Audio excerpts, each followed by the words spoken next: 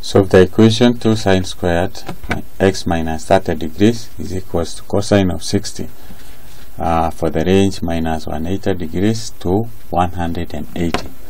So let's rearrange our equation, and then we say 2 sine squared into bracket x minus 30 is equals to, the cosine of 60 is the same as 0.5.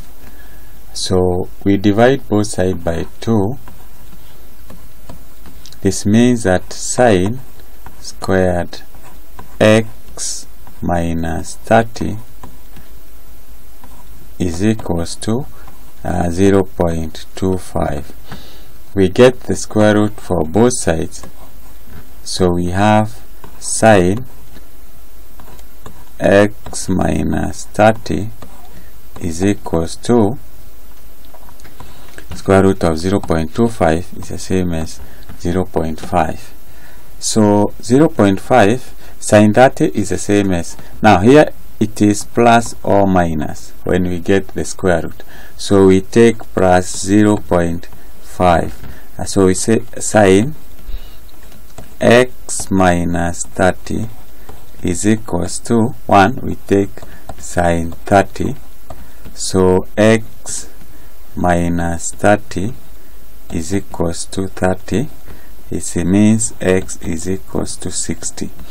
We also say that also the sine of 150 is the same as 0.5, so we say x, we also say that x minus 30 degrees is equals to 150.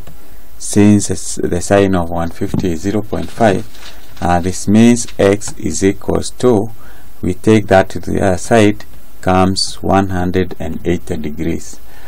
Then we take when x is minus this, we take minus 0.5 minus. When we take that, then we say sine x minus 30 degrees. Sine is negative in the fourth quadrant, so this means is the same as sine minus 30 degrees. So this means x minus 30 degrees is equals to minus 30. We take that to the other side, x is equals to 0. Again,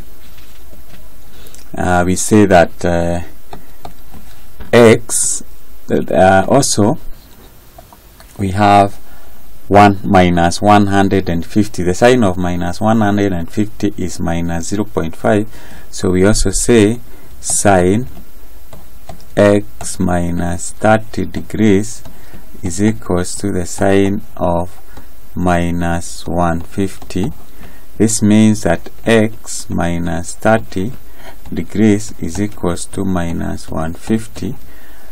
Then we take minus 30 to the other side, becomes positive, so our x is equals to minus 30 becomes positive, and then we are left with 120 degrees. So these are the values that satisfy our equation. 1 is x is 60, 2 180, 3 0, and finally we have minus 120.